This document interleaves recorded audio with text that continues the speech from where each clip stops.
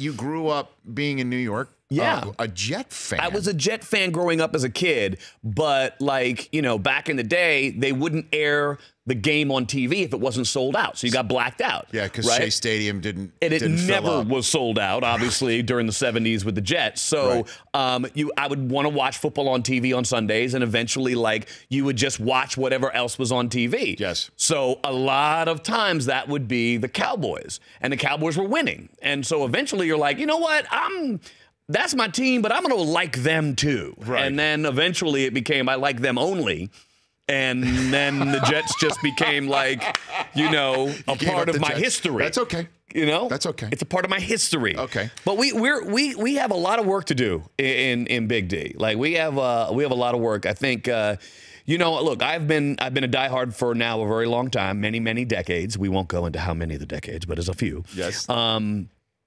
It's time that the owner gives the job of GM to someone who really knows what he's doing, and to allow our team to get a coach that has true identity, right? I feel like America's team no longer has an identity. It's just kind of middle America, wash, kind of no real definitive direction in terms of the way the offense works. I mean, are we a running team or are we a passing team?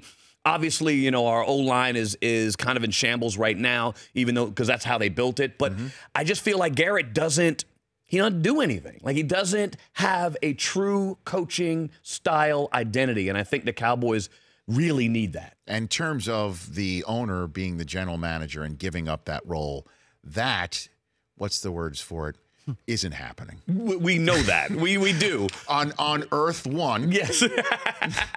Which we cohabitate. We do. We spend a lot of time on Earth One. As people. Yes. That is not happening. Well, you know, then he's got to recognize that, turn it into a business and not a fun thing for him to have, right? Like the relationships that he has. Obviously, you know, Garrett was his, you know, felt like his child, right? And it was like but he's not the heir apparent, right? He's not that guy, and I don't see it that way. And, you know, look, we were all fans, and, you know, I'm not in the game of football and never claim to be and never will be. Right.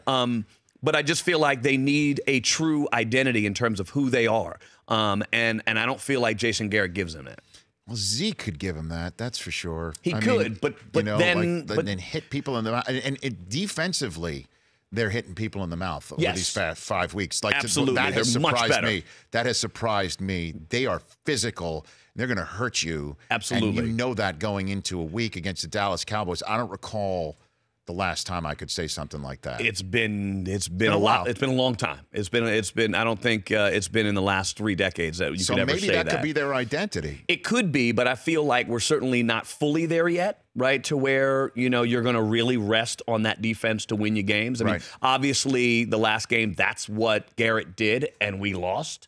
You know, like, he didn't go for it on fourth. He rested on the defense, and at the in OT. It didn't work out, right? And I get it, but like, Zeke is great. Zeke, you know, he's pounding it and he's doing a fantastic job. But I don't see them, you know, stepping out and being a great team the way we are currently constructed. And I really feel like Tony Romo played a bigger role in Dak's growth. I feel like. How do you mean? Well, I feel like he was really helping him with reads and understanding how to make in-game adjustments.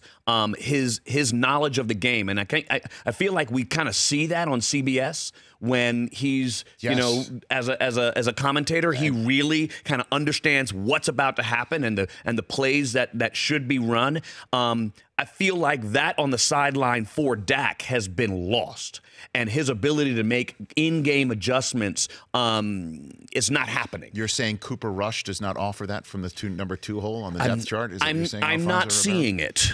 It's an interesting analysis of what's going on with the Dallas Cowboys. The Rich Eisen Show, weekdays at noon Eastern on Audience.